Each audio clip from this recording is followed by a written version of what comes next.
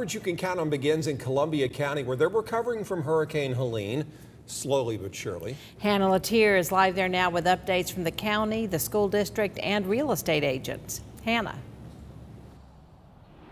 Brad, Jenny, county leaders say that as of yesterday, nearly 1 million cubic yards of debris have been picked up, with an estimated 5 million still to go.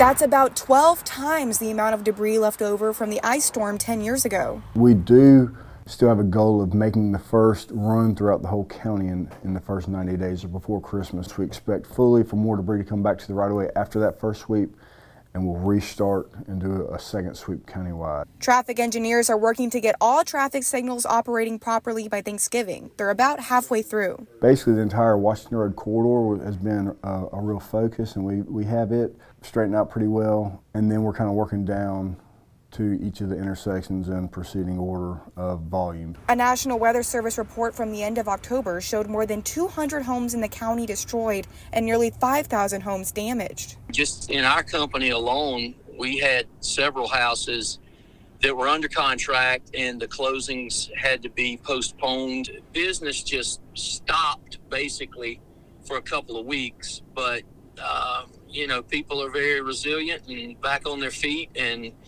business is coming back to life again pretty quick. And the school district is offering help for students in crisis while also keeping them in the school system. If a student was impacted negatively, maybe they were displaced as a result of the storm, we encourage their families to reach out to the school administration, and we have all kinds of resources and things in place to help them out.